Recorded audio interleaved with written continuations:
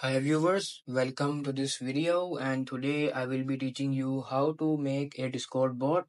So let's start. First open up your browser and search it here Discord developer portal.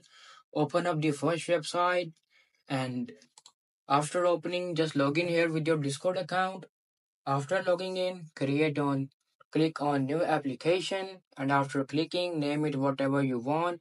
Like I am naming it as moderation bot. Click on terms and services and create it.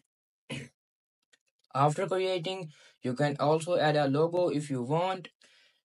After that, we'll be going to installation section and at here we need to click on Discord provided link and at guild install we need to add scopes as application bot, commands and bot and select the permissions as administrator and save changes.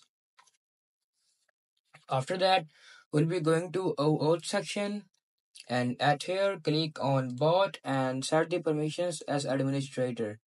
And after that, we'll be going to bot section, check mark these three options and set the permissions as administrator and save changes.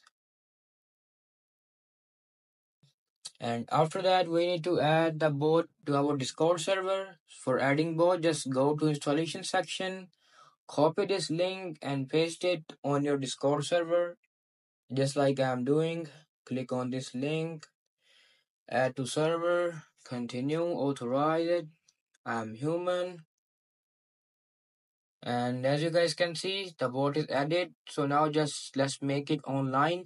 So for making it online, I will be providing you guys a link of a fully coded bot in the description, which contains moderation commands, economy bot commands, and many other commands. So just check it out and open up it in your browser. After opening it, you guys will see this type of interface. So after opening this, you guys can see here tools at the left side, and in the tools you guys need to click on secrets.